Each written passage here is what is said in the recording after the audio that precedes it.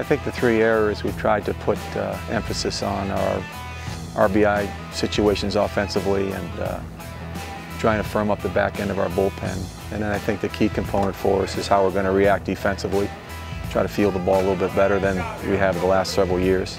And I think a lot of emphasis has been put on those three phases of the game. I think the tangible thing that we have is I think the guys in that locker room have continued to give a great effort day in and day out, which again is great leading up to the season. We've just got to carry that, as we enter next weekend down at Wofford and see how far we can take that. I think, as I said a year ago, I think both Ethan and Jack have done a tremendous job. Kind of get after it every day, lead by example. Are not necessarily the most vocal people in the world, but I think their body language and their positive attitude they bring and their work ethic, and they're guys you can count on every day, which is going to hopefully create a better environment, which has created a better environment in our locker room, and it's infectious, and that's what we need. Well, I think the three, again, what we're trying to do is firm up our back end, our bullpen area, but certainly with Sean Poppin and Nick Gruner and Tanner Anderson and Matt Timoney, TJ Lorish, Nick Scahill, and some others, we've got some experience.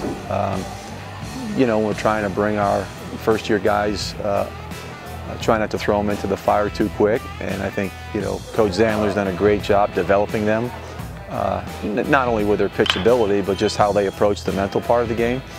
So for, Dylan Coombs and Noah Zavalis and Ian Miller and Garrett Rupp, they're going to have to be a factor for us, but we need to solidify the whole staff. The back end for us has been a priority. I think we've got good front end pitching with Pop and Gruner, and it's really how we decide to use Tanner Anderson. He's healthy. The sky's the limit for him. Well, we just want to play a little bit better on the back end. Again, our RBI situations offensively need to increase. We had numerous chances.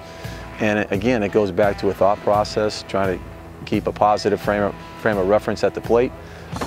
And I think that's one thing that we've done a better job with, but we need to take it from a batting practice cage situation onto a normal diamond situation. And the same holds true with every facet of the game. We've got to eliminate the mental mistakes.